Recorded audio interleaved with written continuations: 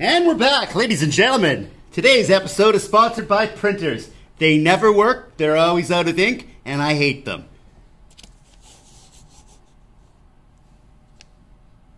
Anyway, welcome to Lesson 5. Lesson and Assignment 5. And like I said, this is a little bit more challenging for some people, but there's some good stuff here, so I want you to give it a try and do your best.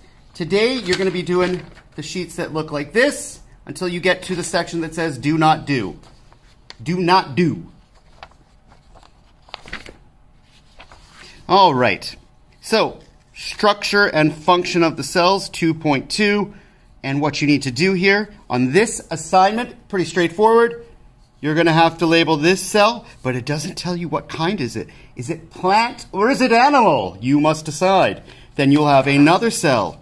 Is this a plant or an animal cell? And you must label all the parts of it. You then must do this part, and this is a little tricky for some people because what we have is the name, the description, the function, and if it's in plant or animal. And they will tell you some things, but leave others blank, and you need to fill it all in based on the information that you've got. This is an assignment where you need to go back and look at your old notes. You need to go back to your descriptions and all those things and see if you know what you know. Let's see. Know what you know, do not do. I like things that start with the same word as they end with, apparently, today. So, same kind of thing. They're going to give you some information and you need to find the rest out. And then, when you get to the end, there's a few simple questions. Name the organelles that are found in the cytoplasm. That's going to be like quite a few, so list them all. And then it says name 2 cell parts that are found in plant cells but not in animals.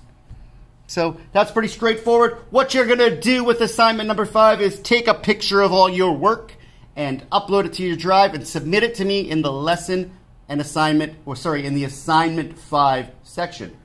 I hope you have a great day and take care.